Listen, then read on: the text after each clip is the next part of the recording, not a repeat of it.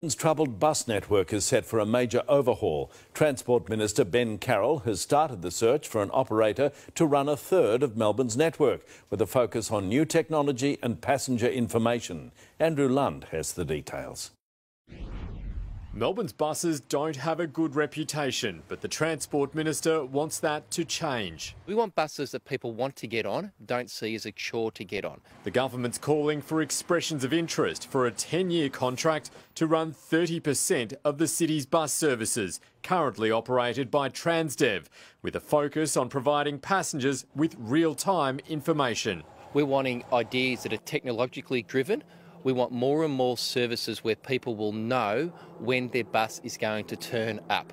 RMIT researcher Steve Pemberton says the Transport Minister could start improving services by ripping up the bus map and replacing the current patchwork service with a grid pattern featuring fewer routes but higher frequency. It would be better to spend some more money to run buses every 10 minutes on main roads, give people a really reliable, frequent service. His study found the changes could achieve time savings of roughly 10 to 14% around Melbourne's inner core and 15 to more than 20% in many outer suburbs. That even though some trips will take longer for some people, overall there'll be a lot more opportunity for people to make a lot more trips to a lot more places, and that they'll be quicker.